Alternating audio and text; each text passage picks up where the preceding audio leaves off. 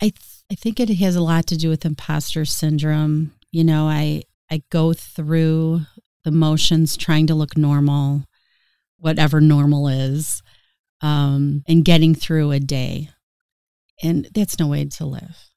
ADHD Rewired, episode 387. This is the podcast for those of us with really good intentions and a slightly wandering attention. I'm Eric Tivers. I'm a licensed clinical social worker by training and a coach by design. I'm your host and I have ADHD. ADHD Rewired is more than just a podcast. We are a community. We are wired for connection and you are not alone. Go to ADHDrewired.com to learn how you can join us in our free secret Facebook group. Get additional resources for every episode, including links to any resources we mention on today's show. You can support us on Patreon, sign up for our email newsletter, you can request podcast postcards to distribute to your clients and support groups, and you can learn all about our intensive online video-based coaching and accountability groups. You can do all of this at our website, ADHDrewired.com. We know that starting is the hardest part, so let's get started. Welcome back to another episode of ADHD Rewired. Today's guest, we have the one and only Barb McDonagh, my executive assistant here at ADHD Rewired. I'm really excited to have you here. Thank you. I'm excited to be here. Are you nervous? A little bit, but not as much as I thought I would be. I'm more excited and yeah. Because we were supposed to do this yesterday, and then you told me you threw your back out. Yes, I did. And didn't you say you were thinking about a profession in acting? I did. Totally messing with you. Okay, so let me tell you a little bit about who Barb is here. So you've been working here for almost 2 years. 2 years in October, right? October, yep. Okay. So you got your BA from Columbia College in Chicago, majoring in poetry, and a master's degree in teaching from National Louis University. So that looking back, you realize that the stories that you told yourself about your piles in the house to the different jobs that you had was just the way you were. Mm-hmm. The last 2 years, you said, has been eye-opening. You left your part-time teaching position to try something different, and you interviewed for the position of executive assistant here. And you said you kind of would tell yourself that teaching wasn't for you, but now I guess realizing and coming to know how ADHD has affected you and your life and your decisions makes you think differently about that past.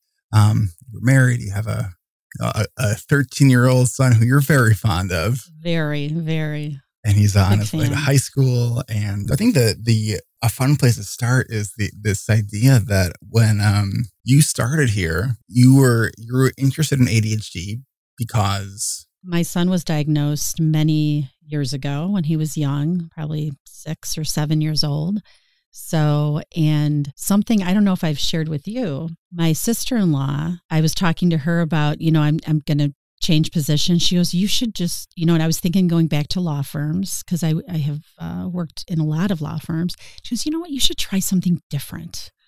So when I saw this ad, it was definitely different. And I said, I'm going to give this a try. Nice. All right. So when you came in, you were neurotypical when you came in. Yes, I thought so. So what was it that made you kind of go, oh, wait a minute?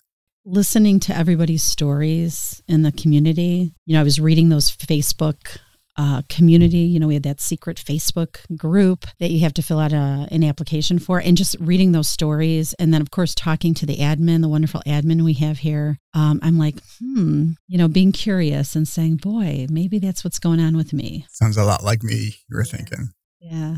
So I remember when you first started reading through those Facebook applications, that was hard for you. It was really hard. Because the lifetime of stories, some people would share so much, and you feel for them, and they found a place they can, a community they can talk to people who've been through the same thing. So, and some of them were, they were hard to read because there was a lot of heartache and trauma. Yeah, and you're not trained as a mental health professional. Exactly. Right, so you don't have that background. Right. So, yeah, it was a little difficult, but got over it because it was helping them. So you're working with me here for almost 2 years now. We're obviously a growth business. What we do is help people grow. And I think it's for anyone who has worked with me in the past, it's kind of hard to not, I think, self-examine and you have done a lot of self-examination. I have. And it's been a really, I've just been kind of in awe of how you've really leaned into so much really hard stuff, from acknowledging some of your conflict avoidance to going and having tough conversations with people. You're like, I'm going to do this. It might take you a little bit of time to recover afterwards, but you leaned in and have done that. What has helped you do that? I think it's just, working here every day. And you just learn. People have read books that have helped them, and I've read them as well. And it's just, and it's a process. I've been here almost 2 years, but it's just been a little process of just, I remember being very kind of defensive when we were talking about some things that needed to get done or changed. And I love, Eric and other people in the community always be curious. And that was, I think, my first step was just stopping, thinking about my reaction, think about what needed to get done. And it's just eye-opening. It's just amazing. So that was, I think, the start of it, the journey. Shall I continue? Yes, please. I will continue. And a little over a year ago, I decided to go and get diagnosed, see if I had ADHD and go ahead and get the evaluation. And like many stories I've heard, the first evaluation, she could not conclude that it was ADHD, definitely. So at the same time, I started some therapy as well with a therapist who focused on ADHD adults as well.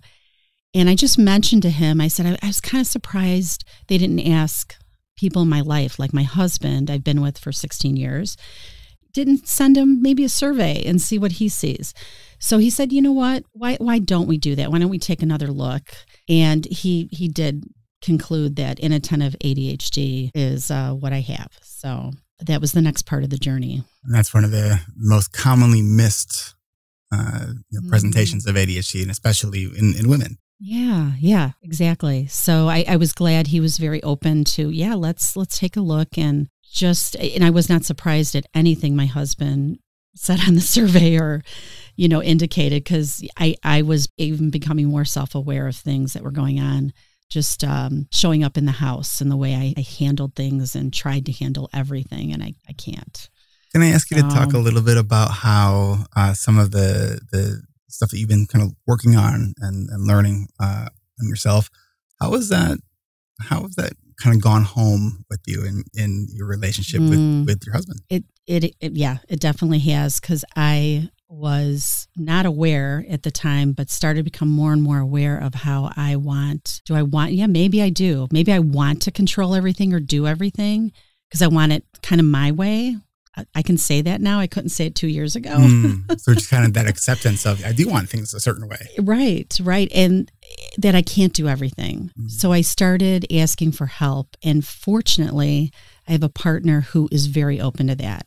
He may not be able to see when I need help, but if I say, hey, you know what, can you call or make this phone call to the insurance company or whatever it is, so I don't have to do all this executive functioning, handling of everything. I had no idea what I was doing to myself. I felt just exhausted every day because I was trying to do it all. So, and then also with my son, now he's 13, and just, you know what? He asked me what's for lunch or what's for breakfast. You know what? Check out the kitchen. And I take it upon myself, and then I'm trying to think of everything, and it does. It drains you. Yeah. It drains you.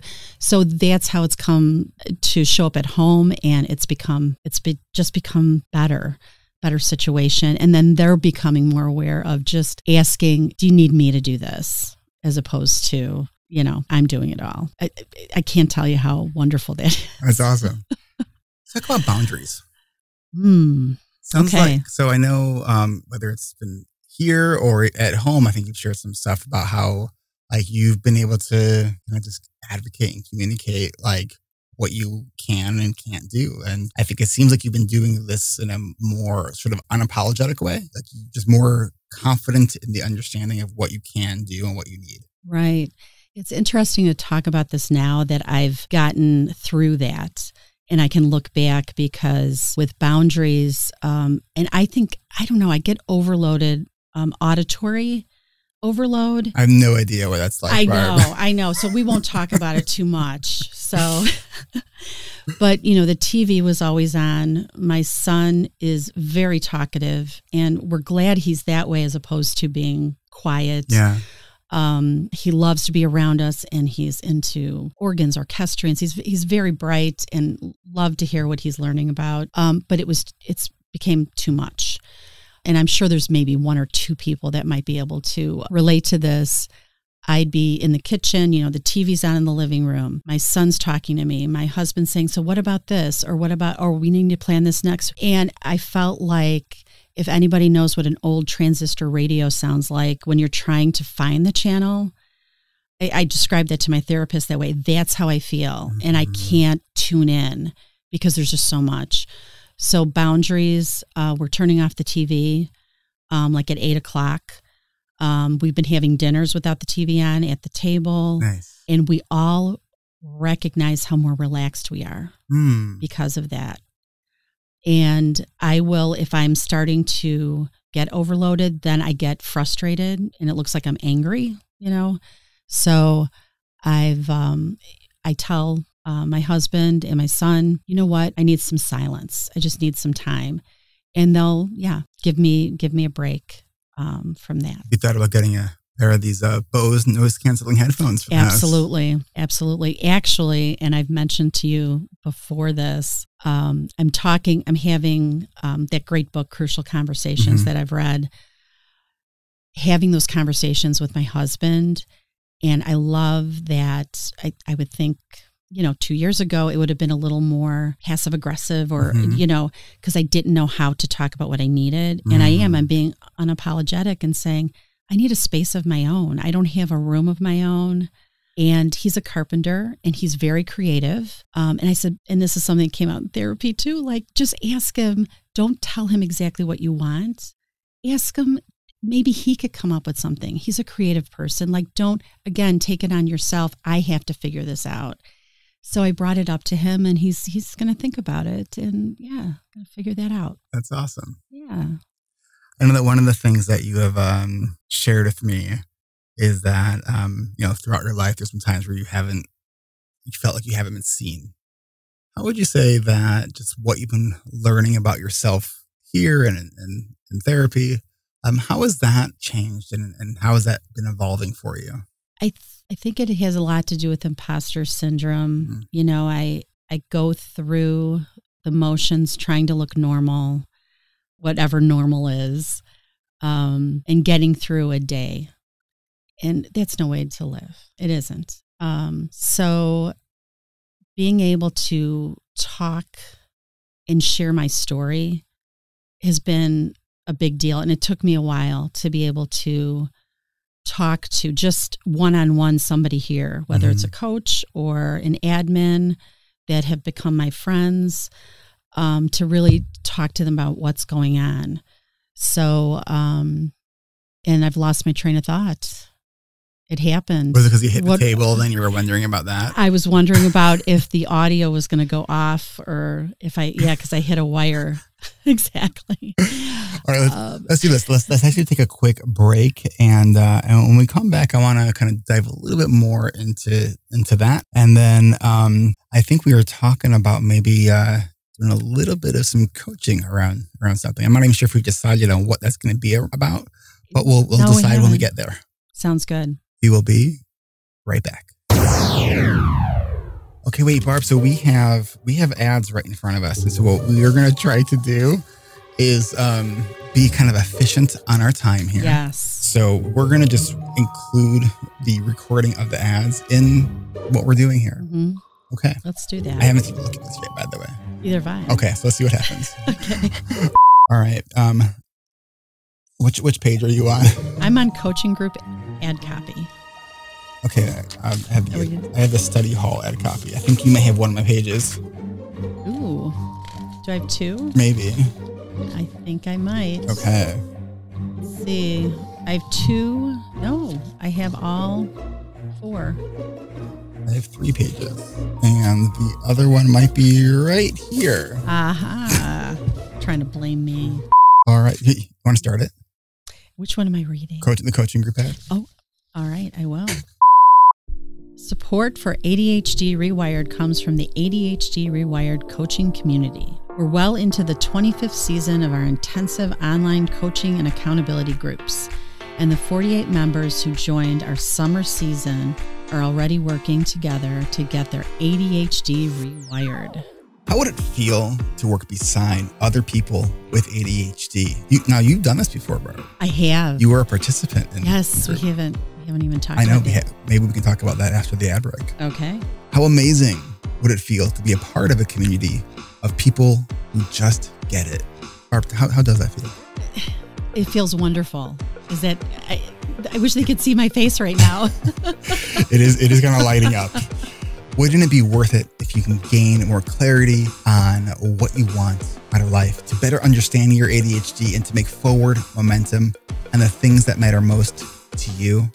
If you're wondering if you can live intentionally and work smarter with ADHD, your support can start with a group of people where you will be seen, understood, and accepted. The ADHD reWired coaching and accountability groups do more than just show you the tools. It really is about connection, acceptance, and self-discovery. If you've ever felt like you've had to learn how to navigate with your ADHD alone, when you join our award-winning coaching and accountability groups, you can be sure you won't have to learn alone. These groups are tailored for people with ADHD by people with ADHD. If you want to get your ADHD rewired and rewrite your ADHD story, head on over to coachingrewired.com to get your name on the fall interest list. Then keep an eye out in your email and keep listening each week so you can stay up to date when the registration events for our fall season begin. And I know that after we record this episode, you're going to actually go send that email because we like buried the headline on this ad, Barb. Yes. Registration is on Thursday. We kick off our registration event. So if you are interested in joining us for this fall, Thursday is the kickoff event. If you want to guarantee the section that you want to be in, that only happens if you make it to our kickoff event. Exactly. We've had times where we've had, 12, 15 people that come to the kickoff event and 10 of them or 11 of them all want to be in one section. It's kind of random, but when that happens, then space gets, right. The options are reduced. And we have people who are very disappointed who go to a later event and the section is full. And yeah, there's not much, we can do at that point. So definitely, if you want this, you got to come to our kickoff event on August 5th. All right, go to coachingrewired.com to learn more. Click on that button. You can fill out the form and we will automatically send you your invite. The website again? coachingrewired.com. That's coachingrewired.com.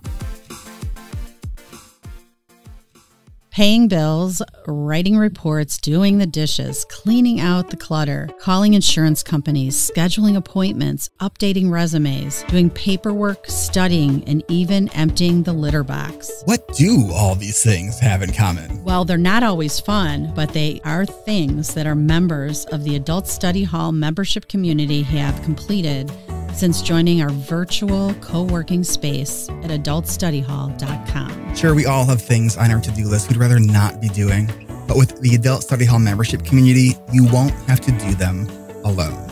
With real-time accountability, our members are getting things done that have been on their list for months and even years. Access to Adult Study Hall membership community is only $19.99 a month. With your membership comes access to the Adult Study Hall 24/7 room, or ASH 24/7, a dedicated Zoom room that is open 24 hours a day, 7 days a week. You can jump in at any time, let everyone know what you're working on in this Zoom chat, and then get started. It doesn't even matter where you are in the world. We have people in there 24/7. Also included are guided and facilitated sessions, what we're calling Ash Plus sessions.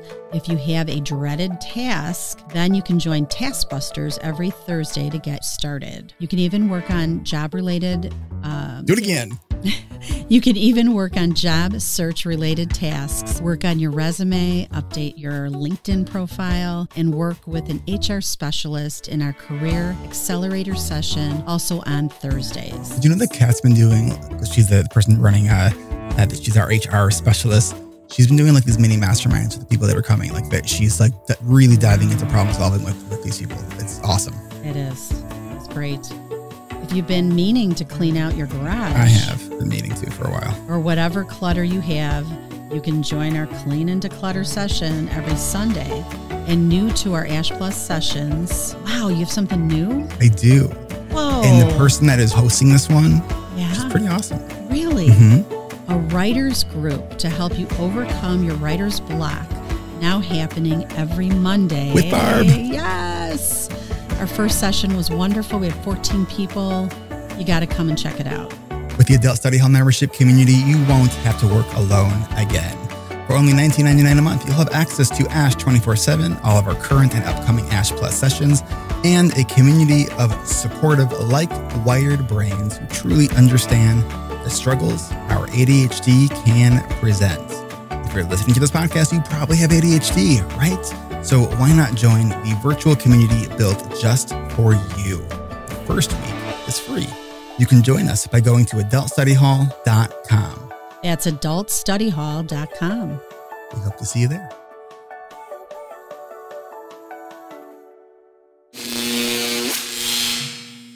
All right, we are back. I'm not used to doing like ads in between, like actually in real time. So now I'm like, shit, what are we talking about? Actually, you brought up how I didn't feel like I was being seen. Mm-hmm. Isn't that what we were talking about? I think it was. Yes. Yeah. Where should we go with that? Well, what was it that helped you recognize that that was one of the things that was going on for you?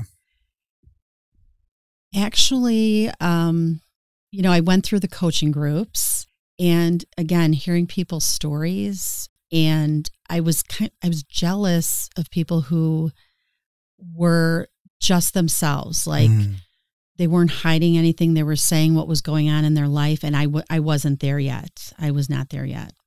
So that was a big part of it. And just sharing and just, you feel like, oh, I'm not the only one struggling. All of us struggle, and just sharing your wins too. And recognizing your wins, because sometimes we can be really hard on ourselves and don't do that. So that was really the start.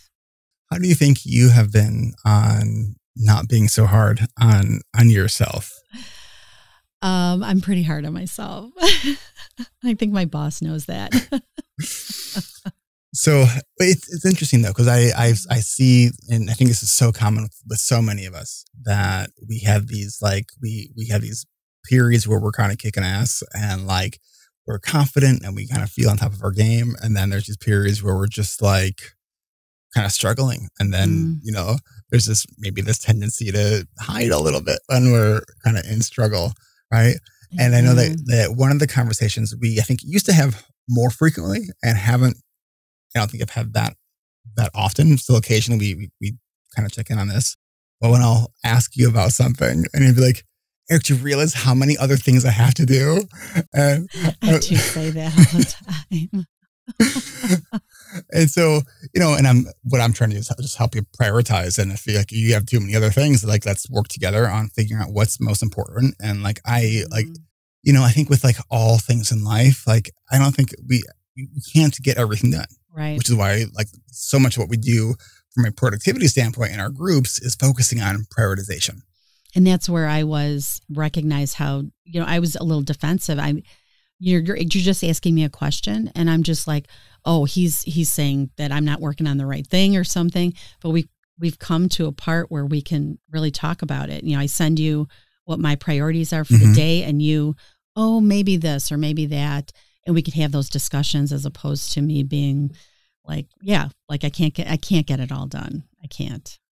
So has there been anything kind of maybe specific that maybe a mindset shift that has helped you kind of stay in that place where you're like, okay, because there have been, I think, more times recently where you just come to me and you're like, I don't know what to focus on right now. Mm-hmm. And I actually find that really helpful when I do that. Okay. I'm going to have to do that more often when it happens. So, well, and I deal with the same stuff. Like I have so many things that like, we can be so close to our stuff that it's hard to really like take that sort of objectivity towards it. Right. Because we're like, oh God, like, here's the thing I was supposed to do 2 weeks ago. Like, it's not that important, but I know I was supposed to do it 2 weeks ago, but I have these other things that are really important that I really need to be focusing on now. Do I let that thing go? And so I think just like having the conversations about that and just to explore, because I think that, with the business is very, cyclical. Like we have these sort of 10, 12 week sort of cycles of the business. Right. And I think like every season for our coaching groups, we plug in a little more of like systemizing it to make it easier each time. Cause I think the iteration is the name of the game. Like that's how we grow. It's like, we want all the growth to happen like immediately, if not yesterday. Right. Right. Mm-hmm. But it's really just recognizing, all right, what's one piece we can kind of focus on and improve. And then next season, what's another piece we can focus on and improve. Right. And I think a big, you were asking about like the mind shift, because I think I was really I couldn't pull back from a task. Like I just need to get this done. And I know you've done a really good job of just saying, we have to come up with a system. There's so many things out there to help us automate some of these tasks that you just shouldn't be spending a lot of time on. So it's taken me a long time to get there because I just don't like disappointing people. I really don't. And it's so hard to get to everybody, quickly. It doesn't happen. But that's a big shift. I'm pulling myself back and saying, okay, how can I automate this? Or how can I make this quicker? Whatever, I'm trying to do. So have you had any time to really evaluate Zendesk? I know we just kind of started using that. I spent a lot of time on that yesterday. Nice. I know Eric kind of insinuated I was acting yesterday because we were supposed to do our podcast yesterday, but I was not. I could not believe I threw out my back that day. So it's like, oh no, is he going to believe me? Yes, I believed you. But I sat on the couch. I thought, you know what? I've got some just quiet time to work on Zendesk. And for those of you who don't know, it's that help button that you'll see at the bottom of a website, and it pulls you into a database of information, and you can get questions answered quickly instead of somebody sending me an email or text and having to wait. So I worked on that quite a bit yesterday, actually. Because I know that was, that's been one of the things we've been trying to problem solve around. It's like, we have a lot of people who reach out to us, and we have email, we have Facebook, there's Twitter, there's the contact forms from the website, and there's all these different pieces. And we know that sometimes people will slip through the cracks, and it's like, so it's like, all right, let's stop trying harder. Let's try smarter. Yes, exactly. Yeah, exactly. Grab some water. I will grab some water. So yeah, that's a big part of where you are with your business too, is just we're trying to come up with things that, we want to get whatever our community needs. So, and and also in a way that also works for us as people also with ADHD, right? Right. One of the things that I've been really kind of addressing personally over the last several weeks for sure is that like the ignoring that need to take time off, like after a while is like it won't leave you alone. I've been kind of having a little bit of some EF burnout, and so I've been trying to take a little bit more time. Right. And that's something that I've been really, and I know you're kind of rededicating to getting out of here at 5:30, and because I think we both have that tendency to do one more thing. Absolutely. Working lots of hours. I just sent a message to, all our admin in ARC 25 that's going on right now. And I says, the universe is telling me something, because I had an MRI on my knee this week. I have some kind of throat issues. Like it has to do with acid reflux, which is not good. And then throwing out my back. And it's like, I need to get back to exercise and just self-care doesn't, you can't set it aside. You just can't. Well, Barb, just so you know, I think I told you this. When you're ready, I bought a couple extra pickleball paddles. So when you're ready. I think in a couple weeks, we have to just set the date and we'll let everybody know how it went. Especially if I beat you, we have to definitely put it on the website or something. That would be, I would be really impressed. Really? Okay. Okay. So I want to kind of circle to, I know where I'm looking at the time here. I have group here in 15 minutes. So let's take one more really quick break and we're going to, let's jump right into our ads because this is just how we're doing this episode. Let's do it. All right. I wonder how many days these pieces of paper are going to stay on my desk for. Until I take them off and throw them away. True story. All right. Support for ADHD Rewired comes from our patrons who support us at ADHDrewired.com/Patreon. Do you want additional support and more perks from this podcast? Go to ADHD. As opposed to like another podcast? Right, exactly. Go to ADHDrewired.com/Patreon to see the levels and all the perks. You can support this podcast starting at $5 a month, where you can get ad-free episodes of this show right into your favorite podcast player. At $25 a month, you can join Eric. That was a nice ad-lib because it said me. It was a good adjustment. You can join Eric for a group coaching call every fourth Tuesday of the month. Our next Patreon-only group coaching call is on Tuesday, July 27th at... No, that is not correct. We just passed that. That was last week's. So it is the fourth Tuesday of the month. Of August. And that date is August 24th. All right. That was smooth. So just $25 a month. And our next Patreon-only group coaching call with Eric is Tuesday, August 24th at 3 p.m. Central. Yes. That's 1 p.m. Pacific and 4 p.m. Eastern. Go ahead. What was that? It was your timer. Uh-oh. Foul. Destruction in the office. Okay. Yeah. Because I have too much shit on my desk. Do you know we're in the middle of an ad? I think I just realized that. Okay, so you can support us by going to patreon.com/ADHDrewired. Just come to our website, ADHDrewired.com/Patreon. Click that Patreon tab at the top of that page. Your support is so appreciated.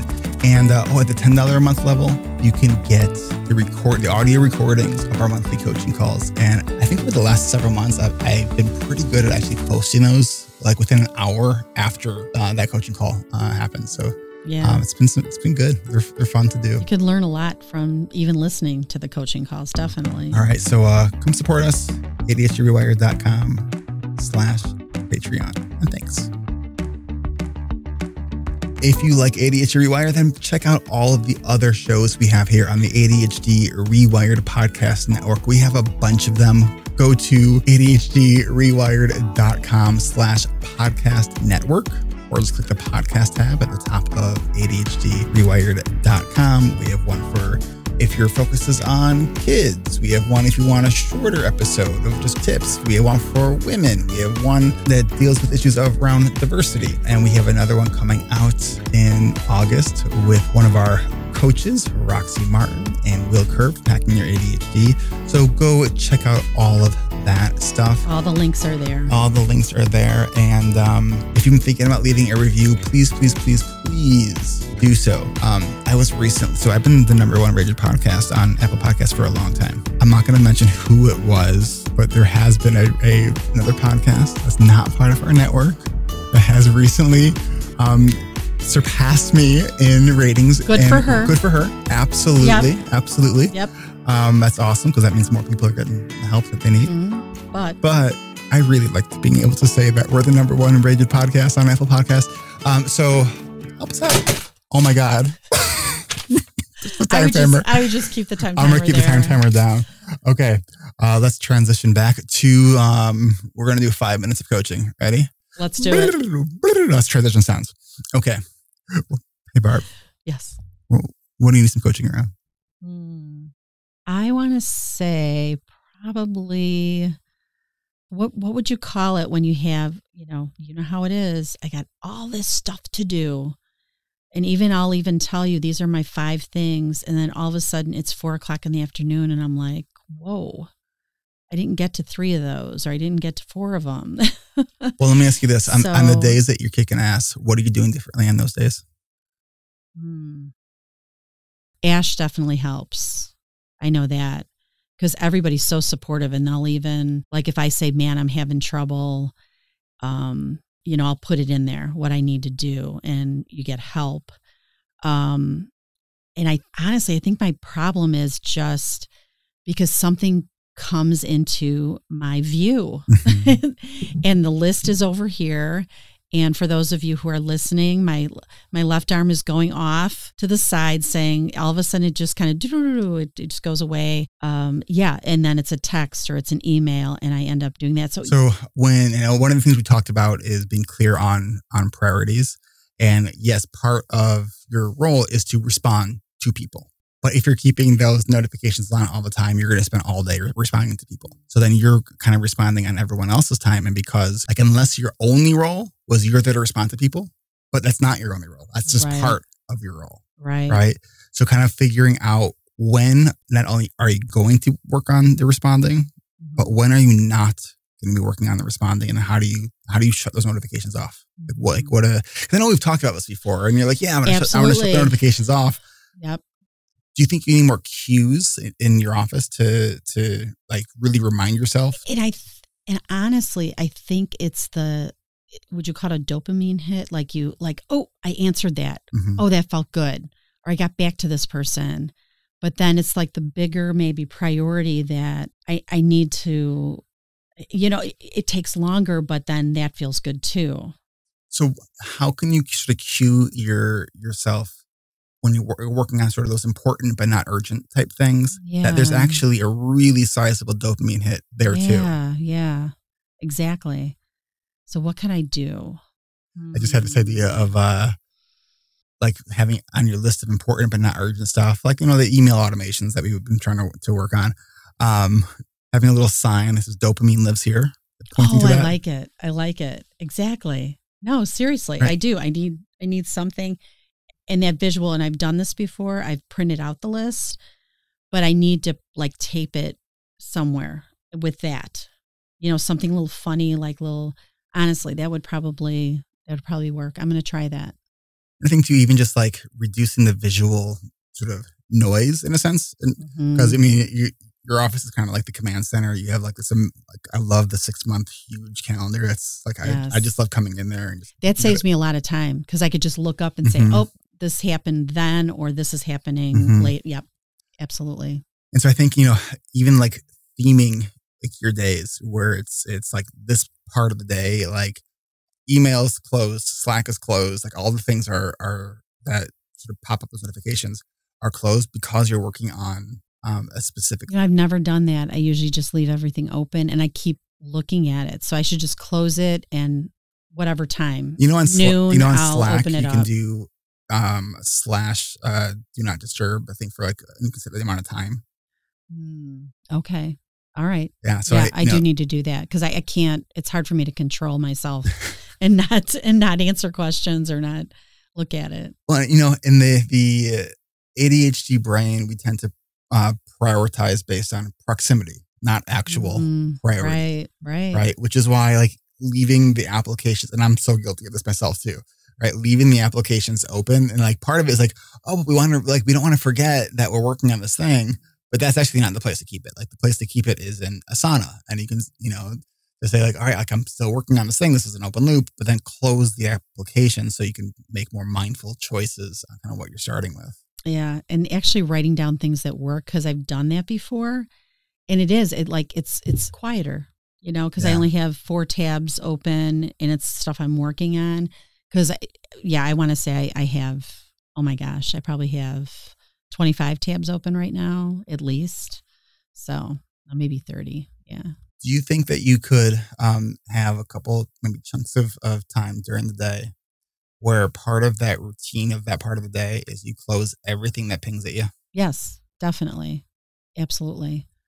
That's how we get into deep work. Is like, closing all the applications, like and having Active Campaign and Google Docs, like the things you need just for that. Even yesterday, when I was just sitting on the easy chair in Zendesk, I have my laptop. I have one screen. Now, my office, I have 3, and it's real easy to just be busy, have all that busy stuff up, and I have to change that. Have you figured out how to make your 3 monitors mirror themselves instead of being separate displays? I have not. It might be something that would be fun to experiment with, to see if, like, when you get into, when you want to do your sort of focused deep work, that have your displays all be the same. Oh, right. Okay. It was like, so when your head starts to look away because you're like almost unconsciously looking for a distraction, you're still actually looking at what you need to be doing. Yes. Mic drop. Barb, I'm so glad we did this. I am so glad we did this too. This was great. Any final thoughts? Do what you need to do to stay curious in life. I can't hear it enough. I really can't. When somebody says be curious or what's going on here, because just life is better when you're just a little more self-aware and you're trying to be better and be happier. Thank you so much. Yeah, thank you. All right, transitions are hard, but I got to do one really fast. Let's cue the outro music. I don't hear anything. That happens later. This is Eric Tivers. Thank you for listening, and congratulations for making it to the end. ADHD reWired is more than just a podcast. We are a community focused on learning, growing, and connection. The website is ADHDrewired.com. You can find time-stamped summaries and additional resources for each episode. Apply to join our free and secret Facebook community.